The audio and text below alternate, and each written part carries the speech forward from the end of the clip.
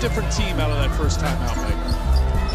Samuelson steps up, knocks it away, but it's taken back by James, and then great hustle by Gabby Williams to knock it away. Dangerfield, a look away to Samuelson. Just, they're relentless defensively. That didn't work out. Kia Nurse anticipated it beautifully, got the steal, and UConn will try again. This time Nurse will take it herself. Good spacing by UConn. They worked a lot on that in practice. Block shot saved by Samuelson. We saw a similar save against ECU by Gabby Williams.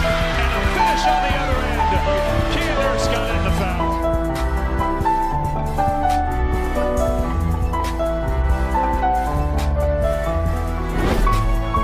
6 points, 6 rebounds, 2 assists, and now Gabby Williams gets on the floor. Samuelson looks for help.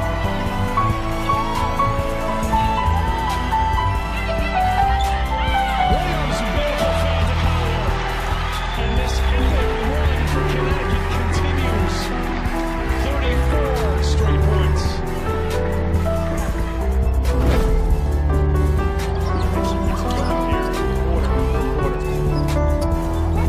Collier. Williams with the save to Nurse. Samuelson for 3. Of course. That is a backbreaker.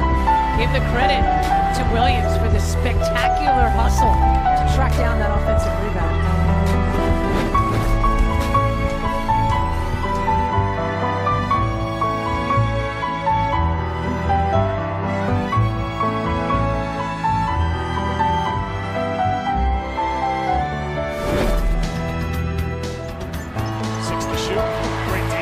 Gabby Williams. Numbers the other way. Beautiful pass. Dangerfield to Williams. Rewarded on the other end of the timeout called by UCF.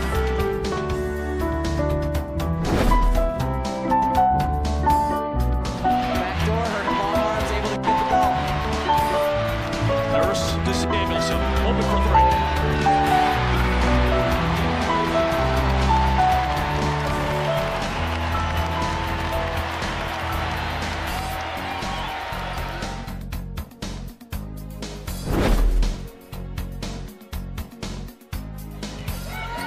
Going to the backcourt, Crystal Dangerfield saw that one all the way. She knew that Memphis is going to wait just that extra second. Sprints into the basketball, now 13 points off of Memphis turnover. Has to stay on the floor with 4 fouls. Knocked away by Nurse to tie it. 11 seconds left. Nurse, you see it here with the steal and the score to tie the ball game.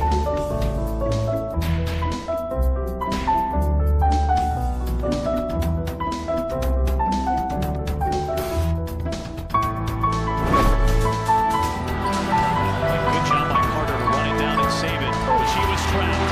Gabby Williams. How similar did that look to the play that Holly showed from the South Carolina game in the Open? What an athletic play by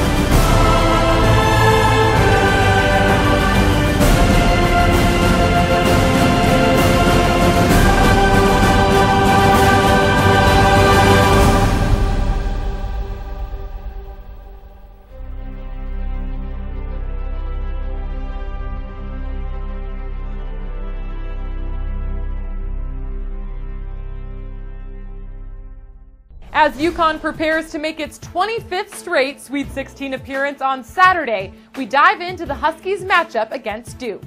Welcome into the ADN studio, I'm Haley Outen. Here's what you need to know before tip. For UConn forward Azurá Stevens, she will be in familiar territory taking on her former institution. She was arguably the Blue Devils' top player before transferring to UConn. While at Duke, Stevens was a first-team All-ACC member as a sophomore and a second-teamer as a freshman. Stevens has found success in the American in just her first season, being named the 6th Player of the Year, as well as the conference tournament's most outstanding player. How did both of these programs punch their tickets to Albany, you may ask? The Blue Devils had to come up with 2 quality wins. In first-round action, they beat Belmont 72-58 and then rolled past 4th-seeded Georgia on Monday, 66-40. For UConn, it was a historic performance in their first tournament game, walking away with an 88-point win over St. Francis before beating in-state neighbor Quinnipiac 71-46. As for what we can expect to see on the offensive side of the ball, 5 UConn players are averaging double digits per game, while on the Duke side, 3 players can claim the same. The Blue Devils bring a tough defensive group into this matchup and lead the ACC in field goal percentage defense, while UConn leads in the same statistical category in the American. Duke and UConn last met in 2015, however, the Huskies have taken the last 8 meetings between both of these programs. A trip to the Elite 8 is on the line. Winner plays either the 11-seed Buffalo or the 2-seed South Carolina.